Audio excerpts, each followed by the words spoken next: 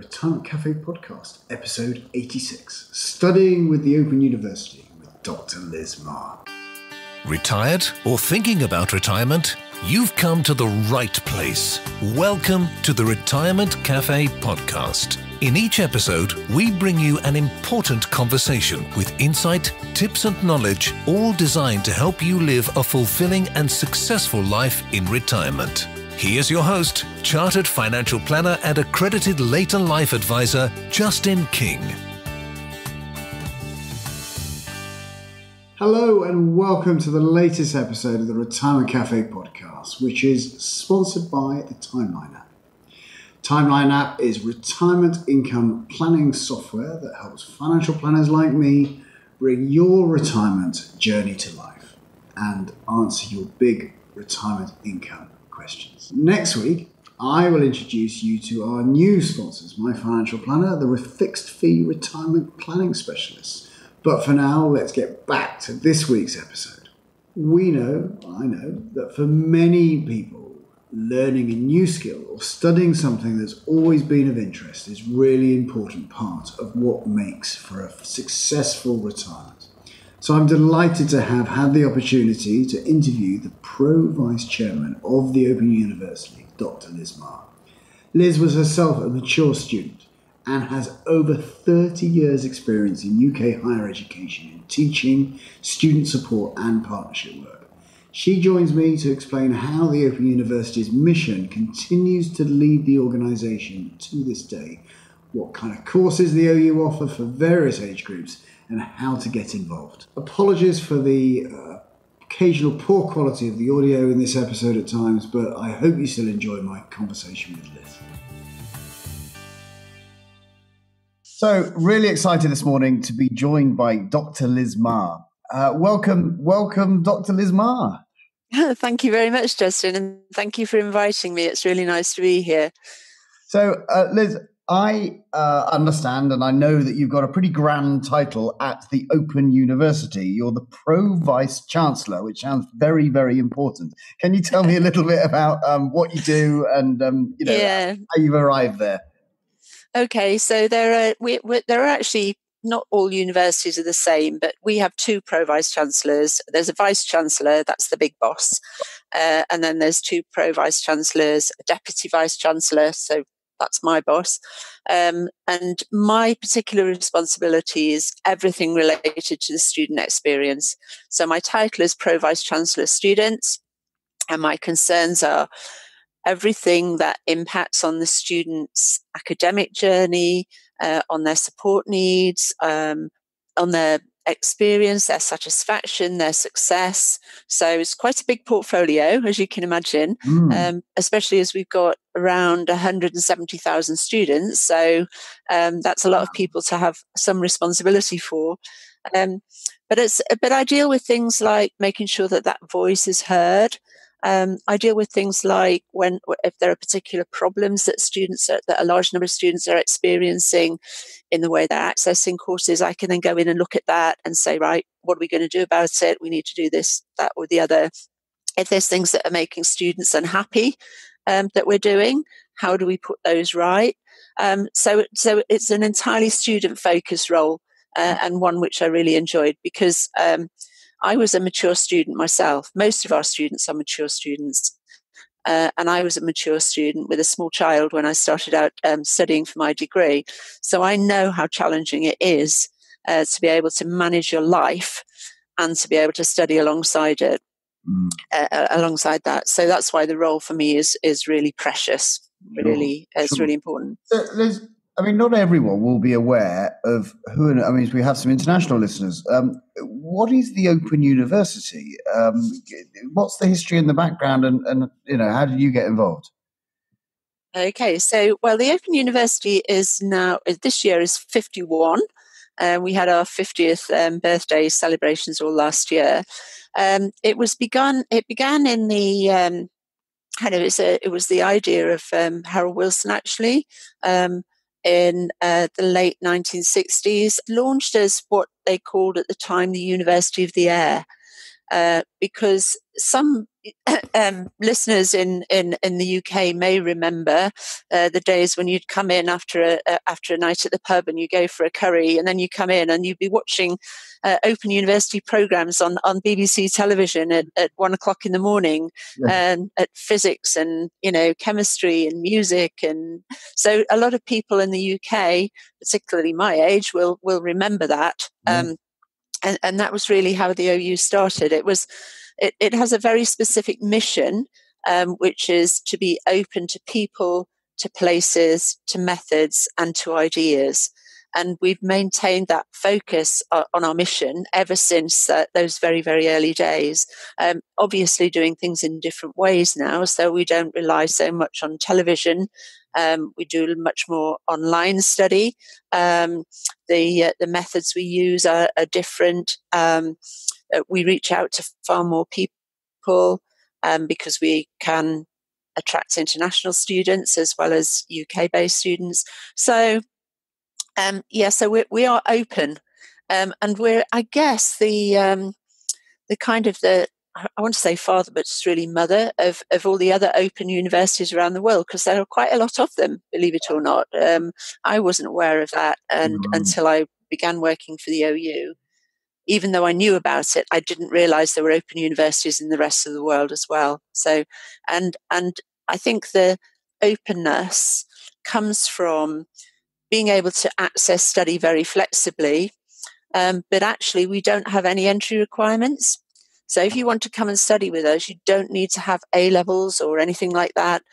You just need to have the appropriate levels of literacy or numeracy, the desire to succeed, and the desire to engage with the ways in which we can help learners to develop the skills that they need to study. So that's the Open University. We have around 170,000 students, as I've said. Over 20,000 of those have some kind of disability. Wow. So that's almost the size of a small university on its own. Yeah.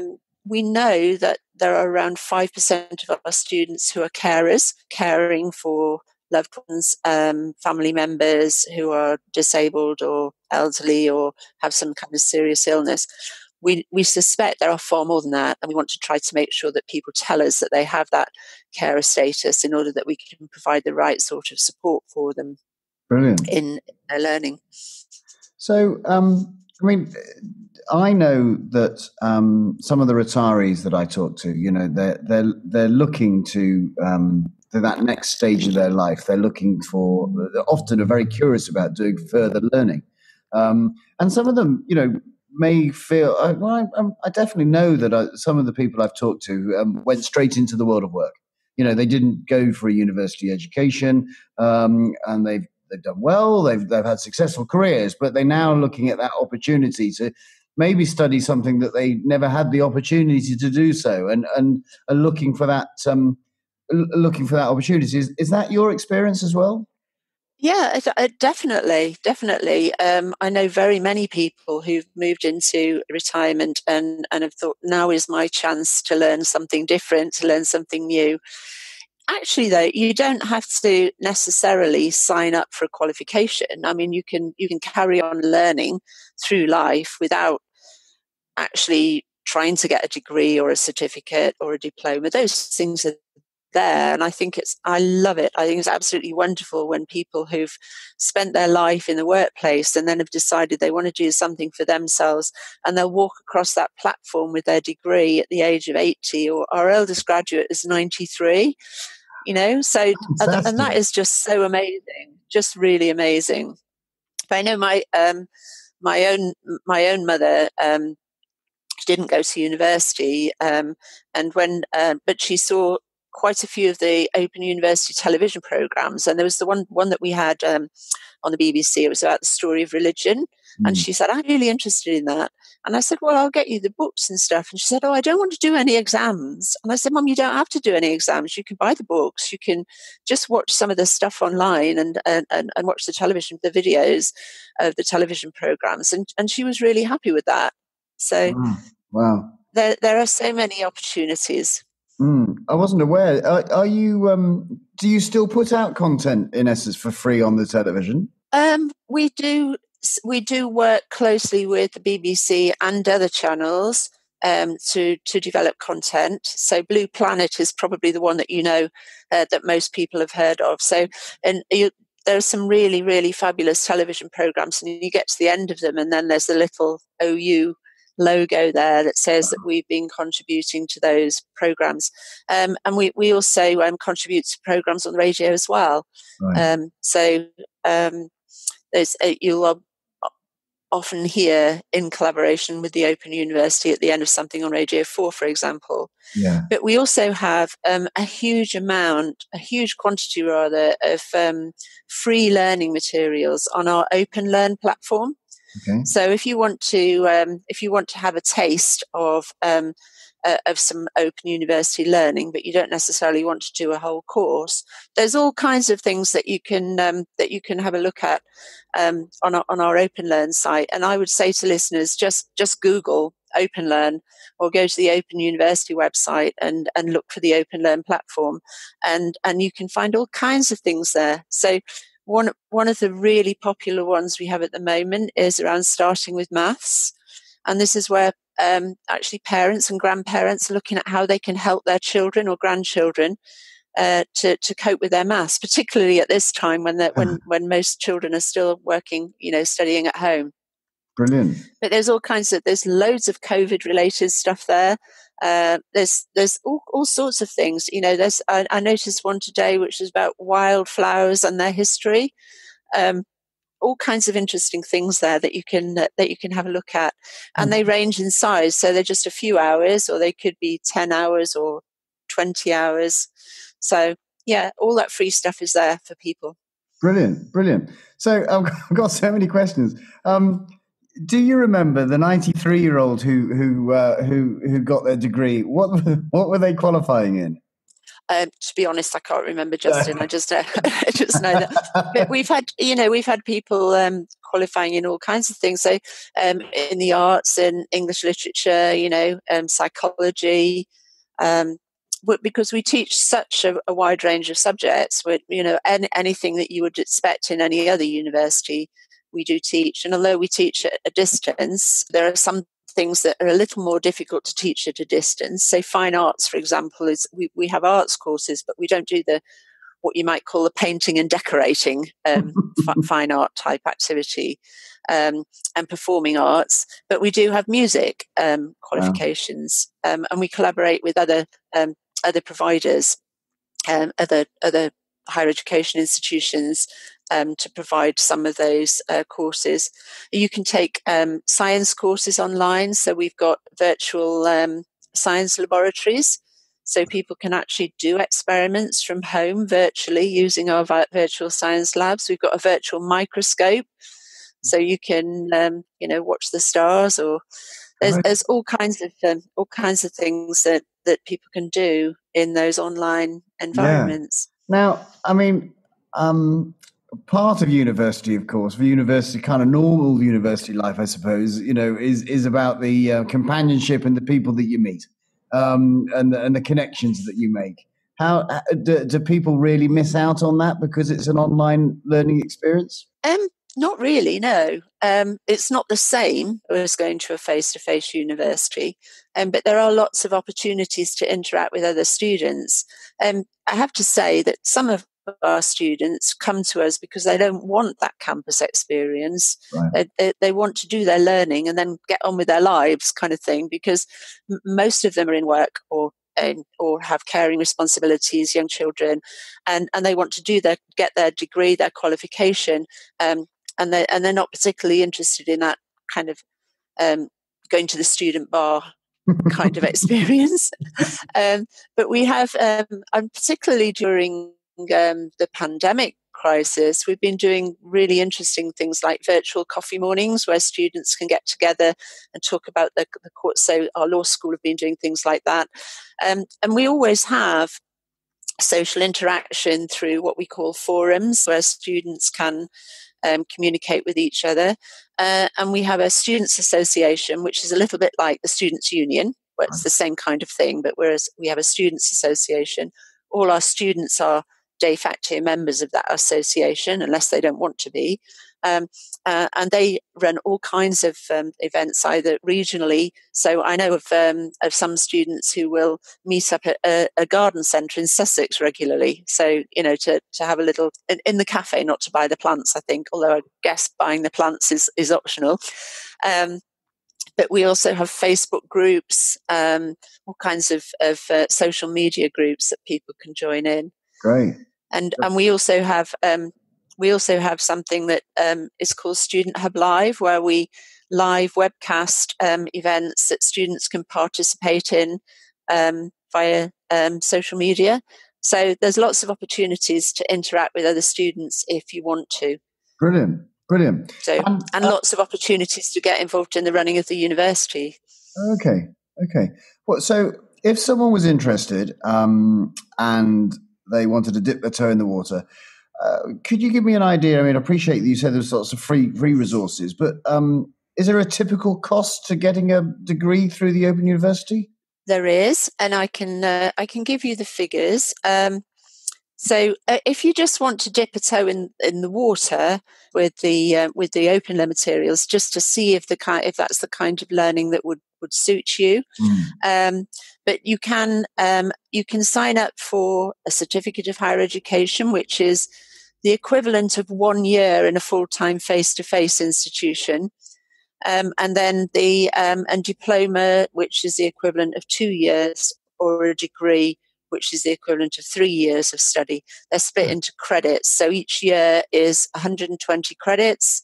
And so you study a module can be either 30 credits or 60 credits. You can do 230 credits in a year. You can do 160 credit. You can do 260 credits in a year if you want to. You can just build up the number of credits to get to the qualification you want to. Right. So if we look at the pricing for that, so this is in England pricing. So our fee for a 60 credit module is $3,096. So for a certificate of higher education, you need to do 2 of those, and that would be $6,192. So a full honours degree would be £18,576. But many of our students will spread their study over 5, 6, 7 years, so that total sum of money is spread across those years. There is obviously some students have grant loan eligibility, so they can get loans. We have our own financing system, so that if people want to pay in instalments, they can do. Right. And we also have a kind of toe dipping experience for people who might not feel confident of their ability to study, and those are our access modules. So we have 3 of those, and they are 30 credits. They're worth 30 credits, and they're at what we call level 0. So it's just like kind of just before undergraduate level. Right. And those access modules are half the price of a 30 credit module. So probably around, trying to think of the price off the top of my head, 3,000, 1,500, about 700, between 700 and 800 pounds. Right. And for people on low incomes, there is a fee waiver in place. Wow. And those access modules are designed to help people to get a taste of the study, to develop their study skills. Maybe if you've not been in education for a long time, coming back and having to write an essay is quite a daunting experience.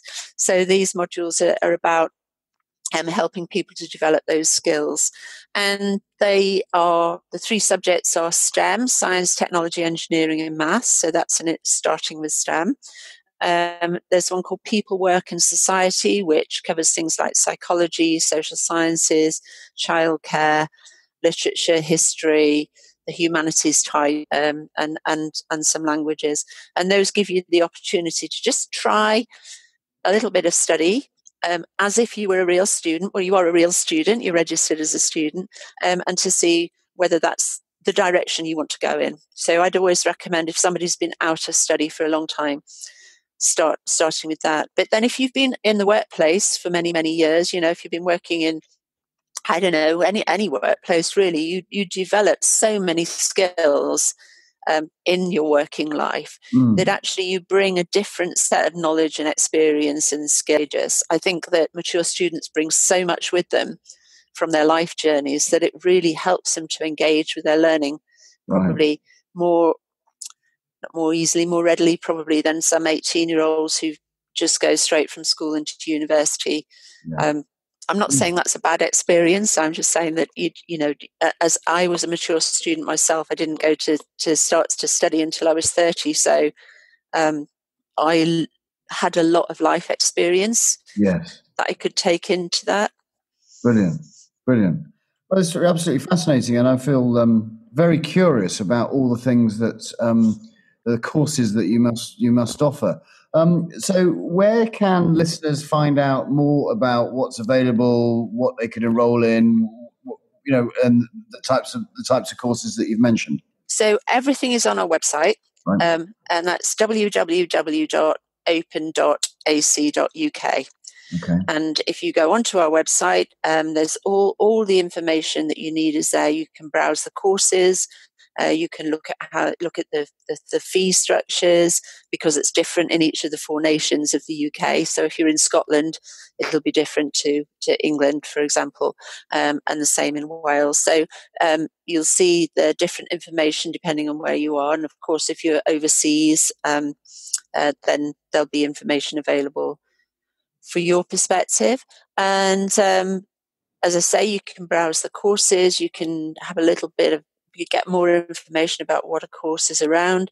If you are interested in studying, then you can call, under normal circumstances. So at the moment, obviously, we're a little constrained in terms of telephony by the current crisis.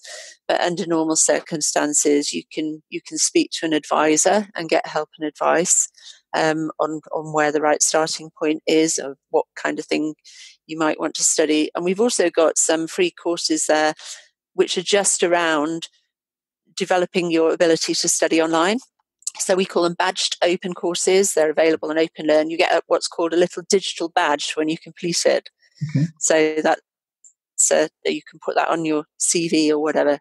It's a bit like when you were in the Brownies or the Scouts and you got a badge and you could sew it onto your uniform. So these are digital badges. Fantastic. So that's been absolutely fascinating, and I will put all those links that you've mentioned in the show notes so people can find those on our website. Thank you so much for spending time with me this morning. It's really brilliant, and I do commend this Open University as a resource to people, especially maybe even if you're sat at home and currently maybe not working or wondering what your future looks like. Maybe this is a way forward for you to reskill or to provide further knowledge, or even to just be curious about the entertainment factor of learning something new. So I think it's a great resource, and I love the way that it's so available to everybody.